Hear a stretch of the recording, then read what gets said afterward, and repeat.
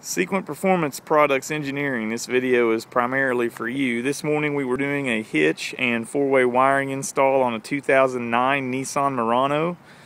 Upon getting the hitch completed, we opened the back hatch to begin the wiring portion of the install. Of course, you know most of the inside of the vehicle has to come apart to access the wiring harness. But what I noticed is inside here, after the trim panels have been put apart, is this single white, fairly heavy gauge wire coming along with a connector on the end. Now I've got a 12 volt tester hooked up and grounded with the probe inserted into that to find out what this thing does. It is not hot, it's cold.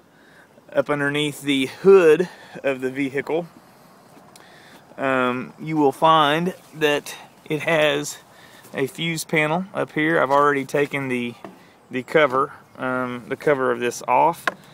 Inside the cover right here, see if I can find it. It's kind of hard to do this with hand. Right, the sun's shining on it. Sorry about that.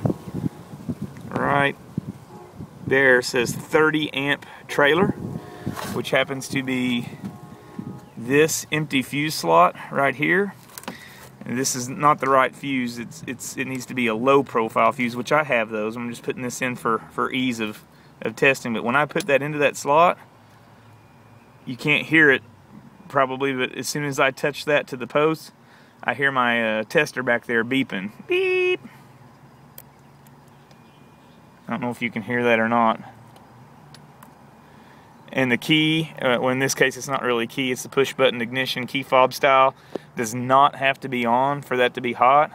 So by putting a 30 amp low profile blade style fuse in this port, that wire back there becomes our hot wire, and it is not necessary to run the 12 volt auxiliary line all the way down the frame to the power distribution box. Huge time saver.